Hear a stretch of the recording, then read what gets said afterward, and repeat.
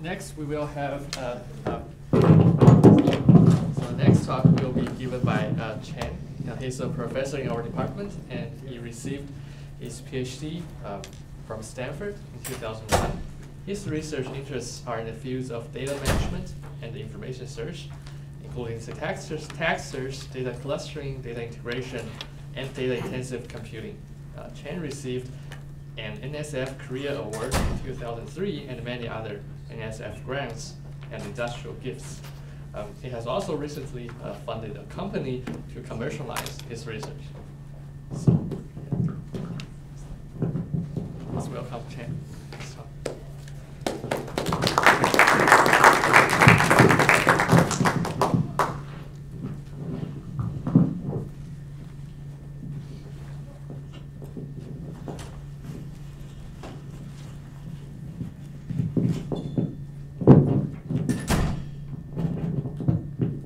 Where's Gene? I'm here. One question for you. So when I was listening to your talk, I was thinking, in many movies, they tend to have a computer geek. You think about the Mission Impossible movies, the Yes. Jurassic Park movies, and the other one. War games? Yeah, there's one more. 007, James Bond. And I wonder if you run your algorithm on the voice or the typing sound of those movies, what would you get? And there's something I'm very eager to know. If your algorithm really works. Yeah. You don't have any training instances for those. No, that's the problem. actors. I mean, so we'd have to learn only based on frequency analysis. Yeah. Sound frequency, which is right. So then the most frequent sound would probably correspond to the most frequently occurring letter, right? And et cetera. But it'd be interesting to know what those people really type, right? So I know they're just making some noise to just pretend they are the computer geeky there. So my talk is about big social media data analysis. Gene put me to the category of big data research, and I'm going to use one particular domain called big social media to illustrate some of the work we have been doing in this space of big data management. So the motivation is very simple. Social media, especially because of these kind of devices, human beings are becoming more like sensors. We're generating a lot of data every hour, every minute, every second. Even look at the people in this room at this moment, how many people are holding some devices in your hand, right? Either Jane is a good example. He's going back to his email, or some cell phone you're using. And what's the last time you're using your cell phone to reply email or check some or reply to some tweets? The big picture here is as internet getting everywhere, mobile devices are getting more commonly used. We're generating lots of data, and especially in the social media space, like Facebook, Twitter, Google Hangouts, or in China, like Weibo or Weixin. And the main question is how we can manage and analyze this kind of huge amount of social media data. So this is the motivation of our work. So the value of the data is tremendous. First, the data is huge. We all see some numbers about, say, how many tweets are generated per second. And this number could be even bigger in other countries like China, where they have a larger population. And once the data is large, clearly the more asset you can gain from the data. The second big advantage is real time, because the data is happening, it's generated as things are happening. If you can use some of the APIs to get the latest data, you can see what's going on right now, and you can make some time-critical decisions. Okay? And the other one is, compared to many other traditional methods to get data, social media data is relatively easier to get, especially for services such as Twitter. If you look at the public health domain, people have to spend a tremendous amount of time and effort to do interviews, to do face-to-face interviews or to phone interviews in order to collect data. But now, if you can just use, say, the Twitter API, you can get lots of data as they are happening, and then the cost of getting the data and then gain the insight is much, much lower. compared to many traditional methods. And the other thing about the data is, that surprisingly, you'll be amazed about how much information this kind of social media can reveal, or to some degree, how much privacy people are willing to share on social media. In this case, I'm going to give you one example of a tweet where this person said, sometimes I'm doing random things, I just really randomly hate the fact that I have diabetes. Okay, and then if you can treat this, if you rely on, you can trust this tweet, now you can pretty much know that this person has diabetes. I'm using diabetes as just one example. In some other ongoing collaboration we have with some other researchers, we are doing research about HIV or even sex-related behaviors. And you'll be amazed about how much people are willing to share on social media about all these kind of activities. At the same time, in order to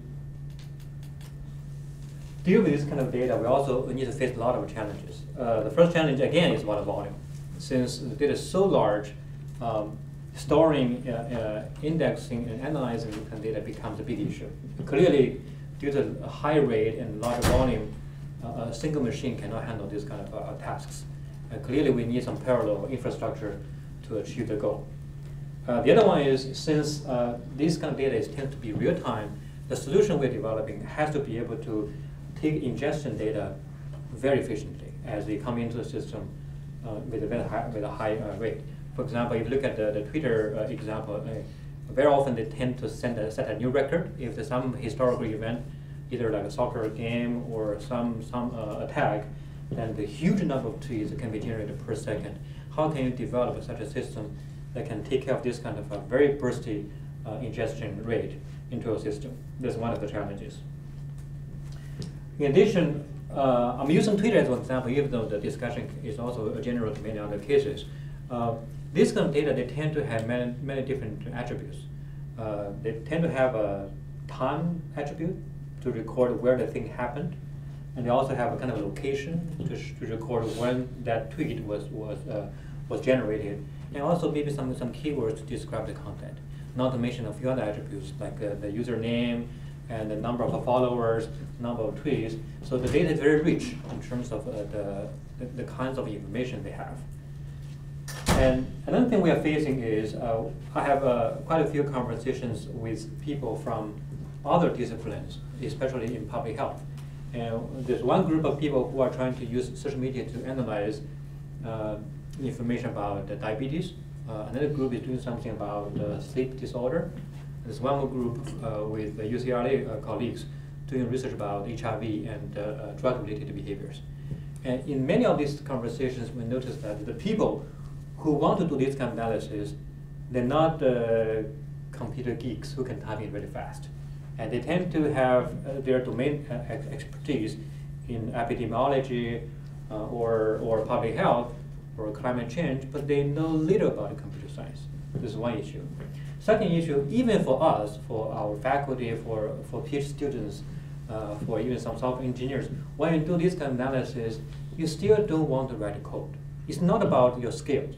It's really more about efficiency. If I can do one thing within 1 hour, I do not want to do the same thing within 1 day. So how can we reduce the time and effort needed to do this kind of analysis? And even for non-IT people, this is one of the challenges we had to face. So one more thing is this kind of data, the analysis is related to many different CS domains. A good example is the previous case I said, that tweet said, I have diabetes. Suppose my task is I want to identify all the public available tweets, those users who have potentially have diabetes. Okay, this is my task. I want to identify users who have diabetes. Of course, I'm using diabetes as an example. We can also use like sleep disorder, depression, and other subjects as you wish. The question is, how can we analyze this kind of data to identify those suspects? One way we can do it is, I use a keyword search, I have diabetes. But this is very strong, because very often people may say, I eat too much sugar, I eat too much food, maybe I should be more careful. And these kind of sentences can also be treated as indicator that this person might have diabetes, or the person may say, I don't think I have diabetes. How do you treat these kind of tweets? This is the opposite. And to understand this kind of insights of your data, you need information, you need techniques in a domain like machine learning and NLP, so it crosses different disciplines. Clearly, to do this kind of support, we had to do collaborations with other areas, not just data management. So I gave enough motivation. So next I'm going to show you a few systems we have been developing in our group. They tackle different aspects of the problem with the main theme of how to make social media data analysis easier and more efficient. And also I want to mention that even though we use social media as one very strong motivation, the general solution we're developing is general purpose. It can be used for other domains such as IoT applications or log analysis. But we focused on social media because of the importance. So next I'm going to show a few systems, mainly for demonstration purposes. So the first system we have been building for the last 1.5 years is called Cloudberry plus AstroDB. Before I show you what's happening behind the scene, so let me just switch to a browser and show you a live demo. And everything I'm showing here is live. And so if you're interested, you're welcome to try them by your own. So the first system we are building, the prototype is called the Twitter map. So from the name you can tell, this system is doing kind of a map analysis of tweets. The backend of this system currently has about 828 million tweets. It is about 1% of all the US tweets. So Twitter provides an API using which you can get some sample tweets for free. And we're only using about 1% of the US tweets. We started the collection from November 2015, so it's been about 1.5 years. And also you can see the number is changing. The reason is it is live. So as we speak, new tweets are coming to the system with at the speed. Roughly it's about 18 to 20 tweets per second. Okay, this is what's happening. And our goal is, given this large amount of data, whether we can allow a user to be able to explore the data and even visualize data. This is the purpose, and see whether we can achieve the goal. Now for tweets, let's assume we want to look at all the tweets that are relevant to a topic. Let's say Zika. I'm using Zika as one example here. So what I can do is, as a user, I can type in Zika, I can type in, click the submit button, and the system can just show all the tweets mentioned in this keyword. And then if you want, if you wish, you can just click this one. You can see some of the tweets. See, now is 11:29, and the last time this record was tweeted like about 1 hour ago. So this is live here. In addition, we show all the distribution over time. Not surprisingly, there was a peak last summer. Do you still remember why we had a peak at that time? Because of the Olympic Games in Rio. And last summer, there was a concern about this epidemic virus. And then gradually, the concern disappeared. So that one is illustrated by this temporal distribution. We also show this kind of a spatial distribution based on the color. The color indicates the density of the number of tweets per state. Now, as a user, suppose I want to go deeper into some time window. So I want to see what's going on with this particular time window. So I can easily just limit my window size to any length I want. And then the system is so efficient, it can give us the results almost immediately. So this new result is based on those tweets in the particular time window from about June 2016 to about November 2016. Okay. I can also arbitrarily change the time window, and the system can give us the latest results. And I can even slide the window the way I want it. Okay. And since the system is so efficient, so responsive, we can immediately see the results after changing the corresponding time condition. So the next question is, well, we look at the distribution over different states. We would love to see the local distributions in different states. So in particular, since we're in California, we want to know what's happening in California. By the way, some people may ask, hey, well, it's not fair because California has a lot of people, Texas has a lot of people, then the color doesn't indicate the real kind of average number of tweets per person. And that's very easy. Chen Li is one of our students who did that feature. You can easily click this button, and we can do normalization by dividing the number of tweets by the population of that state, as you wish. So now let's go to California. And if we double-click California, we go to next level, we can see how the tweets are geographically distributed across different counties. Okay. And again, not surprisingly, there are a lot of tweets in this one, which is Los Angeles County, because LA has a lot of people. And you can also click that one to do normalization if you want. If you go even further, do you know where we are in this map? This is us, this is Orange County. And now you can see the shape of all of different counties. So you can click Orange County, and at this level, we can show the distribution across different cities. So basically, the system allows the user to arbitrarily change the conditions on the time dimension, space dimension, and also the textual dimension. In this way, since the system is very efficient, we can help the user analyze and visualize data. If some region has something that looks very suspicious, you can dive into that region and go to do a deeper analysis. Okay? And another question is, what's happening behind the scene? Why are we doing this? Again, as I mentioned before, even though we use social media as an example, you can imagine there are many other cases where you need this kind of tools.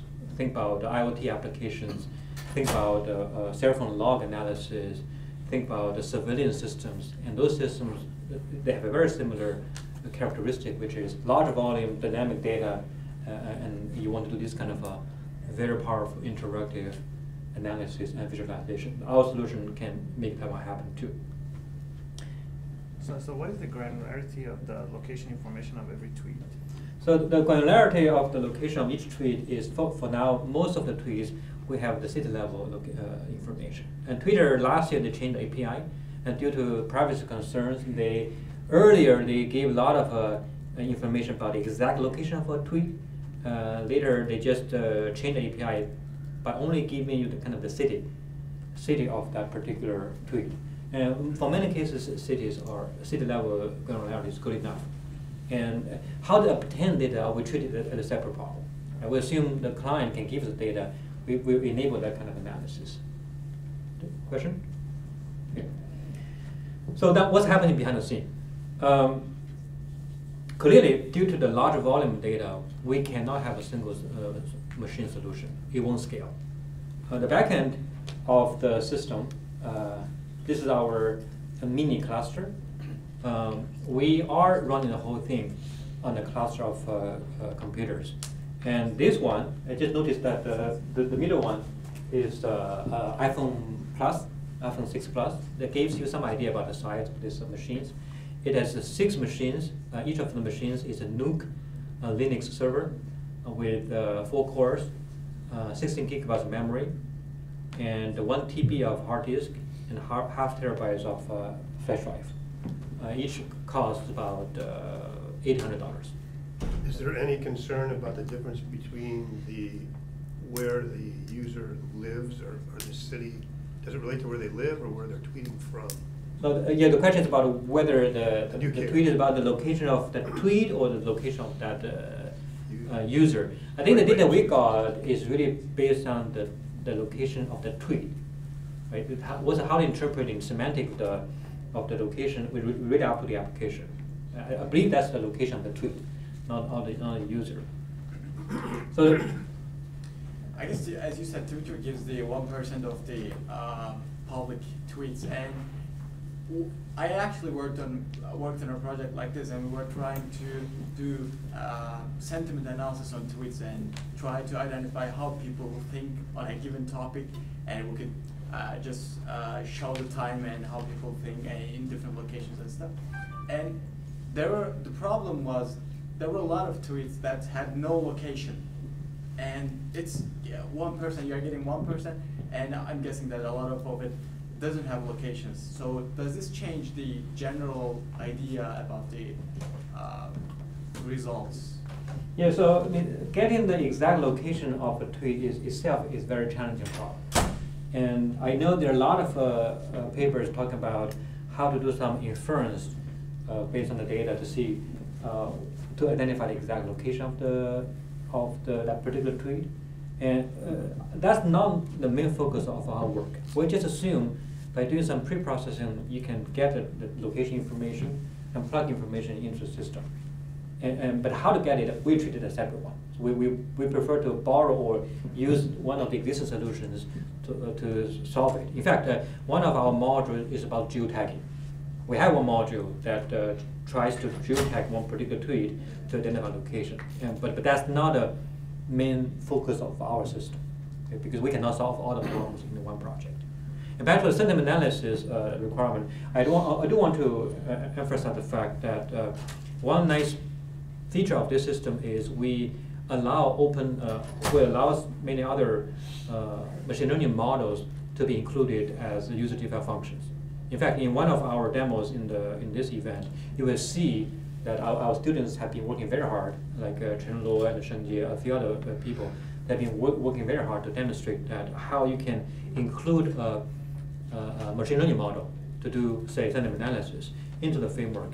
Either you do it offline, before data guessing system, how to run the model to get some sentiment value, or runtime, when you do a query, you want to, on the fly, run some UDF model, machine learning model to identify the sentiment analysis. And both cases are solved. You can see the demo in the event.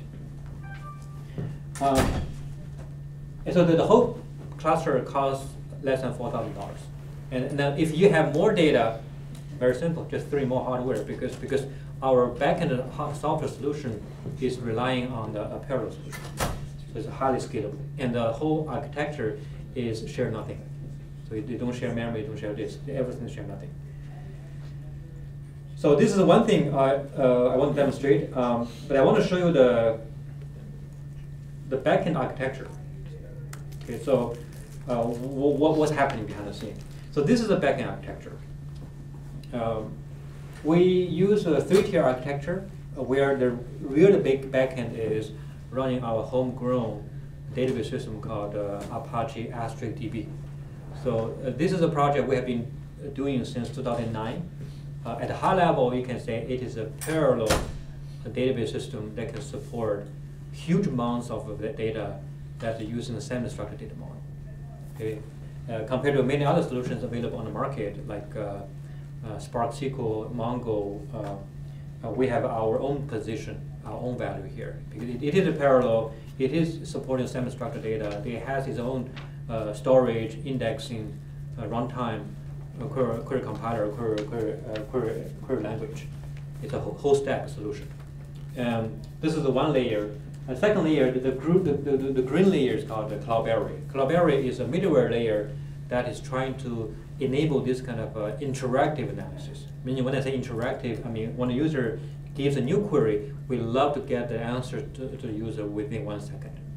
Okay. The challenge is when data volume is so huge, how can you do it? Data is so big, so the database system, no matter what, even if you have access a lot of records one by one, that might take you maybe 1 minute or even 1 hour.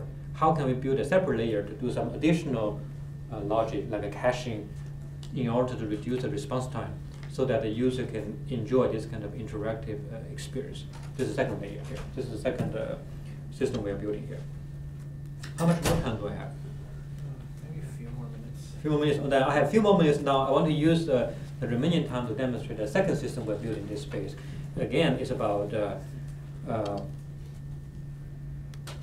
social media data analysis. Okay. So the second system we're building is called the TextDB. The main purpose of this system is to solve the last challenge I mentioned, which is for non-IT people, how we can make it possible for these people to do analysis. Even for IT people, how can we reduce the cost of doing this kind of analysis? And the principle behind this system is to provide a GUI-based interface using which user can easily compose a job and do analysis. And this one complements what we saw earlier, because the previous one we saw is storage, indexing, querying, and visualization. This one is more about get data from database and do the analysis using this kind of a GUI interface without writing a single line of code. Okay. Again, I'm going to use this one to show a demo. So the system, the backend, is already running with some tweets generated, and then I can just say, I first want to get all the tweets. I have lots of tables. You can just pick one table called Twitter. So now this all Twitter is getting all the data from the Twitter table. And next thing is I want to, maybe the too many, I want to get some of the tweets. I can do a sampler method. So maybe I want to get maybe just maybe 30. I want to get 30 records out of this huge amount of data. I do some sampling here.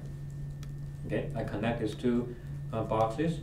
And then next one is maybe I'm only interested in all the tweets that mention a particular keyword, like Trump.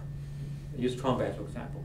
What I can do is I can just drag and drop this box here and say I'm only interested in all the tweets mentioning Trump, and then I'm only interested in the text field. Remember, we're using the original model here. So we have one more step. We'll connect it two steps, and then on top of these results, I want to do sentiment analysis. Okay, here we already included one of the popular packages called Stanford NLP that can do sentiment analysis. I can just drag this one and drop it here, and I want to do the analysis on one attribute, and the output of this analysis is called the sentiment. Okay, so I'm doing sentiment analysis, and I connect this one to this one here. So this is my job so far. At the end, I want to see the final results. So then I just connect this one. I want to get 10 results. Okay, and connect these two boxes. This is my job. To summarize, I get tweets from the table, and then I sample about 30 tweets, and then I do the filtering by only looking at all the tweets mentioning Trump. And for all these tweets, I run a Stanford NLP sentiment analysis to get a sentiment. And then I see the results, and I only get 10 results. I mean, even less, let's say I only get 5 here. Okay, this is my plan. Okay, and then I run the whole thing. And I got the results. Since there are not too many results, and then each of them, you see the results. This one says, debate review, and this is the content of the tweet. And Mr. Trump, you called climate change Chinese hoax. This is the raw text. And the Stanford NLP package thinks the sentiment is 1. 1 means on the negative side. Okay, because value between 0 and 4. 0 is the most negative, 4 is the most positive, 1 is more on the negative side. So the package thinks is more on the negative side. Okay. Now, if you're interested in these results, it's very simple. Just click this download button. You can download all the records into a local file, and then you can do your local analysis. Notice that in the whole thing I did, it took less than 2 minutes, and I didn't write a single line of code. If even for us, some of our students, when they want to do this analysis, these kind of tools can make their life much easier. And then, of course, the many other things we're doing.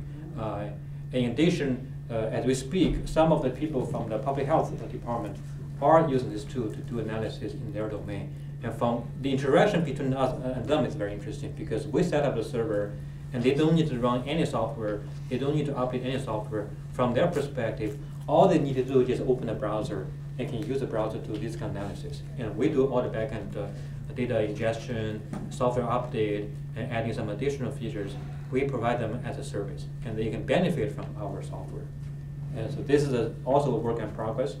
And for the next step, what we plan to do is I showed you 2 systems. One is kind of a Twitter map. The other one is this TextB.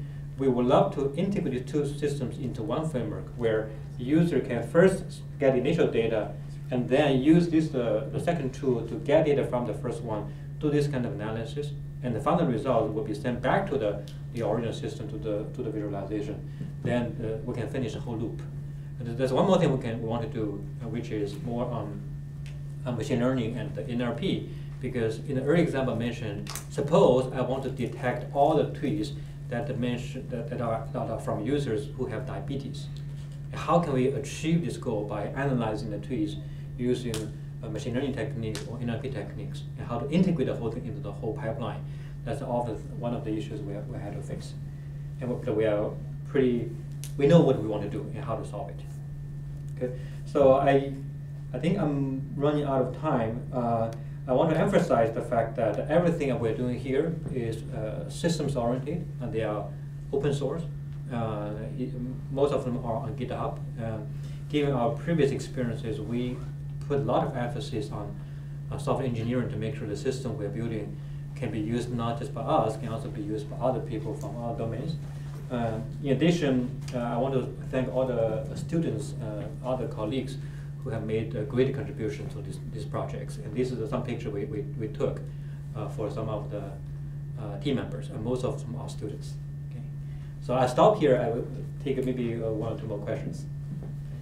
Thank you.